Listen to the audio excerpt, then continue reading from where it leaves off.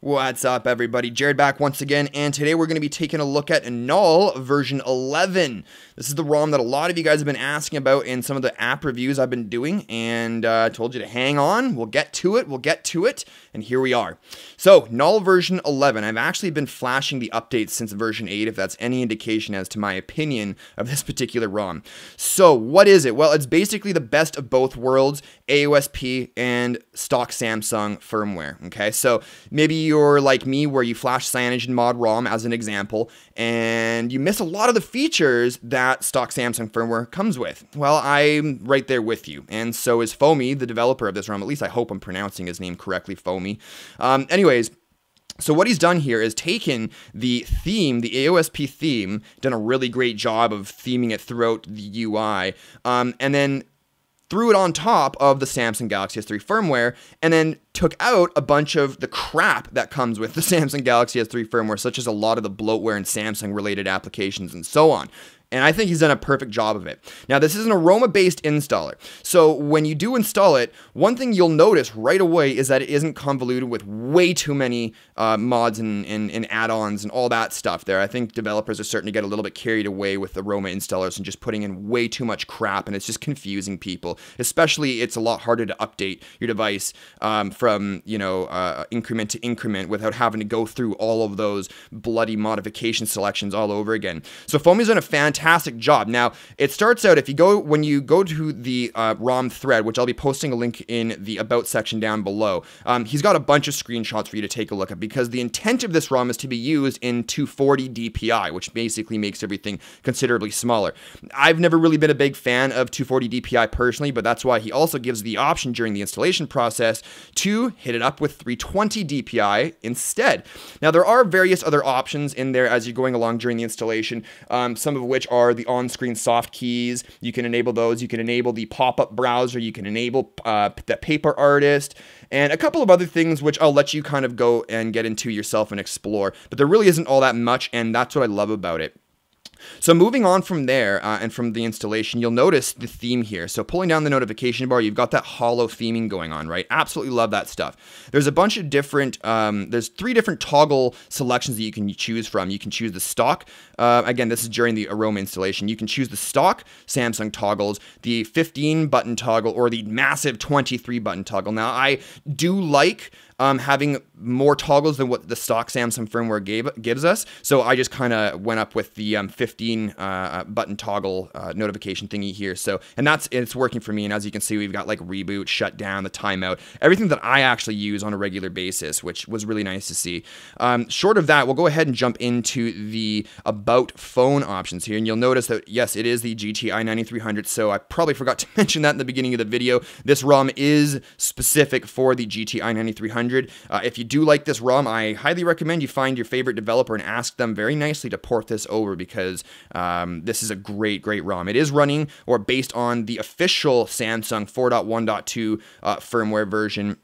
And of course, as you can see down there at the bottom, it's NULL version 11. And yes, it is using the Cia kernel version 1.8.4. So, in addition to that, we also get, that's right, the S-Tweaks application pre-installed on the ROM for us. Now, taking a look around the ROM itself, just to kind of show you some of the themes that the theming that he's done here. As you can see, we've got the dialer all themed out, ready to go. Unfortunately, it doesn't have the swipe feature that people were kind of asking for. So when you swipe, it kind of goes from, each sort of little page here. However, it does have, which he recently included as of version 11, the call recording feature that a lot of people have been requesting. So you've got all your standard Samsung Galaxy S3 options in the calling screen here, as you would expect, which is really nice. Moving on from there, jumping into the messaging application here. This is obviously the updated messaging application and is actually themed very nicely. So if I was to hit that little button there, now, of course, this isn't the stock keyboard that it comes with. It'll be coming with the Samsung keyboard. However, I went with SwiftKey because it's my favorite one, SwiftKey 3. But you'll notice it is themed nicely. So we've got the little sort of Google Play, universal button for stuff. You know what I mean? And so it's themed really nicely. In addition to that, hitting into settings, you've got all the different new settings here that come with Android 4.1.2. I'll let you kind of explore those on your own. But there's a lot of things such as the notifications, how many times it reminds you that you got a missed or that you have message alert repetition to let you know, like in increments, that you have a text message that you haven't checked out yet, and so on, which I love because that wasn't available in previous versions of Android, and a bunch of other stuff as well. As you can see, that's quite a long list of settings in just the messaging application itself. Furthermore, if you do the hold the long press the power button, this is your extended power options here. Now, if you do have your soft keys, I believe if you decided to have that installed, I believe you should be able to find the toggle for that to turn it on and off in here as well, which is nice. Furthermore, if you wanted to, this is something that I really like. Not everybody likes it, but if you wanted to, and hi there, if you wanted to, you can actually long press the menu button, and that'll actually kill the foreground application for you, which is always really, really nice. I like that. Previously on other ROMs, it's to long press the back button, but and some people were complaining because that takes away the functionality of accessing Google Now. However, again, just long press the home button, press the middle G button, and you're in Google Now, no problems whatsoever. In addition to that, what I really like is that it automatically has, and this isn't a selection option during the Aroma install, which I like, it actually has the option when your screen's off and you're listening to music, long press up on the volume will skip a song, long press down on the volume will go back a song, so that's good for your songs and when you're in the car or whatever, so you don't have to keep opening up the lock screen and getting into the widgets or whatever it may be. All right, now let's take a look at the lock screen. So as you can see, we do have the CRT off animation. Or at least it was there for a second there. Was it going to go now? Yeah, there it is. But turning it back on, we now have the inked lock screen effect. So as you can see here, I actually have purple chosen.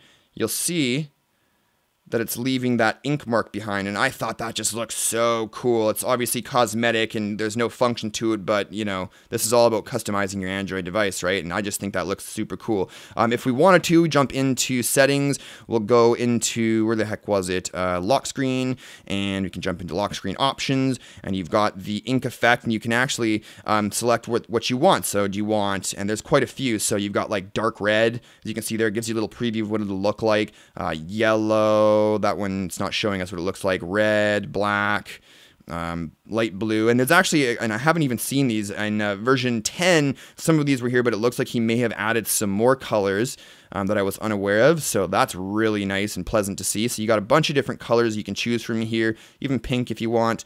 I thought orange looked pretty sharp, green and purple looked pretty sharp as well. Furthermore, getting back to the lock screen again, believe it or not, I love this feature. I love this feature. Check this out. Long press the home button, and you now have access to your flashlight, just like that, as you can see, right? Let go, and it turns off. Press and hold it again, and it turns back on. No more dicking around with the, notification bar, pull it down, hit the flashlight button, or even have to get into the device itself and start getting through menus or whatever. It's right there, ready to go at your fingertip, which I thought was an absolutely awesome addition, and I haven't seen many ROM developers add that because your home button is pretty much useless on the lock screen, so may as well add some functionality to it as well, right? And as a lot of ROM developers have been doing, they've actually been including Android 4.2 applications such as your Gmail application, basically anything Android related. So you got your Gmail, YouTube, Google Voice, Maps, and all that other stuff is all updated to the official 4.2 application versions. Now, a lot of people have been asking me about this in some of the videos out there that I have.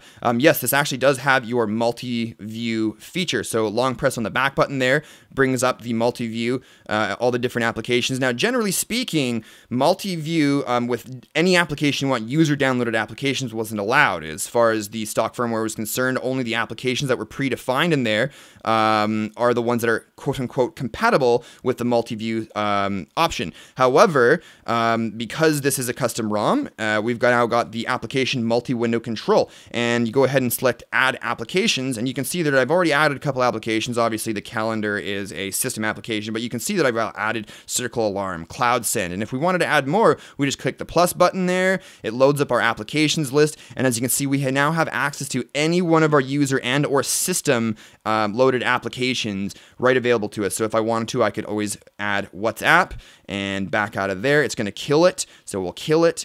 And we'll get back to the main menu here. Go ahead and activate the feature again.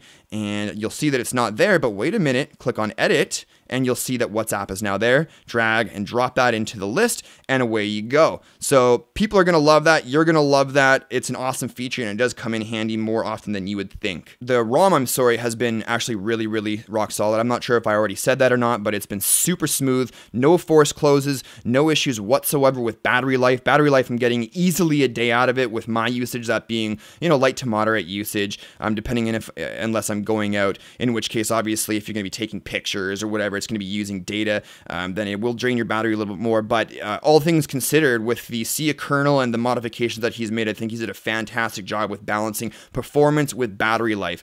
I really don't think it gets much better than this, especially with the insane amount of theming he's done here. He's done just an absolutely fantastic job, especially not overcomplicating the Aroma installation process. Anyways, guys, I'm sure there's stuff that I've missed. There's so much to explore with this particular ROM. It's been an absolute joy to use. I will be flashing after this video CM 10.1 to do kind of a quick sort of like concept video for you guys, because it's not even in alpha stages yet. But anyways, guys, that's it for now. This is NULL ROM version 11 for your Samsung Galaxy S3 I9300. Like I mentioned before, I'll be posting a link in the about section below. Head on over to the thread, check it out, download it, let me know what you think of it in the comments below. But that's it for now, guys. Until next time, cheers.